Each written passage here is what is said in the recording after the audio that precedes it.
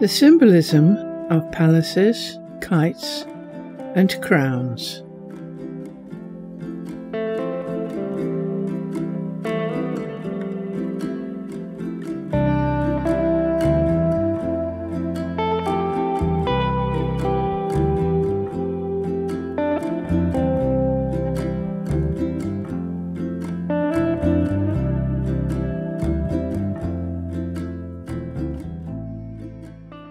We use this hourglass-shaped diagram in all our videos, and it represents the mind. It is divided into three. The bottom bowl has the conscious and subconscious mind, the mortal soul, whilst the upper bowl has our higher spirit, also called the immortal soul, or the Atman and Buddha nature, with its composer of dreams, visions and hallucinations. A palace is then the symbolic home of higher spirits, and these higher spirits may be bodied, have a body, in which case there is one palace per higher spirit, or not have a body, disembodied, and the reason they may not have a body is because they are gods, intelligences, and in this case many intelligences may share the same palace. They are dead, and indeed there may be palaces that house numerous such higher spirits, and which some people view as paradise. They are alive, but temporarily out of body. Getting to the palace. Going back to the diagram of the mind, one has to ascend from the subconscious up through the conscious mind, and then climb either via the red route or the blue route to get to the palace. And as we saw in another video, we go through the symbolic forest and wood of the subconscious until we reach our castle, another video, and work our way up the labyrinthine maze of paths and roads of our memory and all its rooms, until at last we catch a glimpse of the door to perception. Video, doors and windows. The red route. So, assuming now that we are living, how do we reach our higher spirit? The walls are high, the windows out of reach. If we make the decision to go the red route, we are symbolically going up the chimney with the smoke rising with our thoughts, or using the rope or hair our higher spirit sends down for us. All this symbolically means is that our higher spirit, if she isn't fast asleep from lack of contact before, actually wants us to succeed, because she loves us and will do her level best to help us.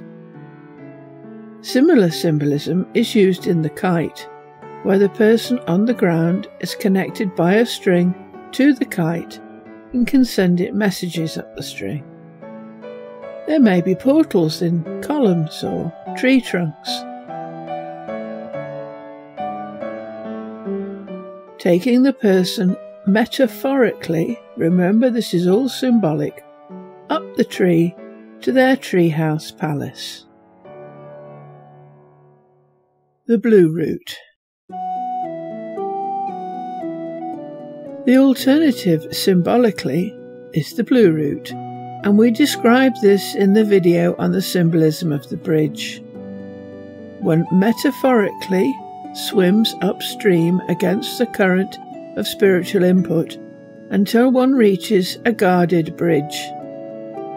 Whether blue root or red root, the nature of the palace you find is intended to be the definitive statement of who you are, and answers the question, know thyself. Which is why the aristocracy in days of old built palaces that were intended to either impress or capture the symbolism of the palace and who they thought they were. Hinting, of course, by doing so, that they were enlightened beings. The hourglass and the egg. Back to our diagram of the mind and its 3 levels. How do these levels correspond to the levels in the cosmic egg? Making sure we remember all the time this is a symbolic landscape of the mind, the flat disc is the conscious self. Below it spread the roots of our subconscious mind, hidden from us by the disc. Sometimes the disc is shown as a ruff round the person's neck, thereby implying that all bodily subconscious activity lies below the ruff, and thus what can be found above is a pure spirit and a pure conscious self. Which brings us rather neatly and finally onto the crown.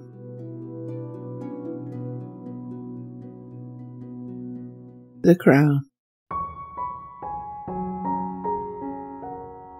A crown is a symbol of an enlightened being, a person whose crown chakra is open, a person who knows themselves. There are 2 constellations that make use of this symbol, Corona Australis, or the southern crown, which is actually a wreath, and Corona Borealis, or the northern crown, which does look like a crown.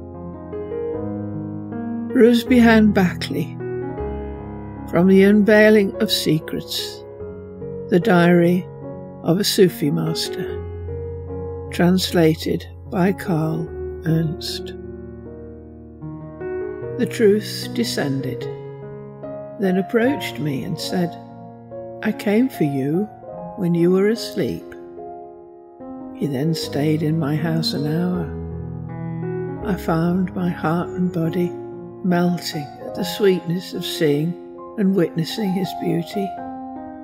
He said, 70 times I came to seek you from the wombs of the hidden before I created you, and I visited your places for you, though between me and that were regions, the hidden realms, deserts and oceans, a journey of more than 70,000 years. Then he approached me until he drew near, and drew near, and again drew near, until I was hidden and annihilated. This spirit is beyond every imagining and indication and expression.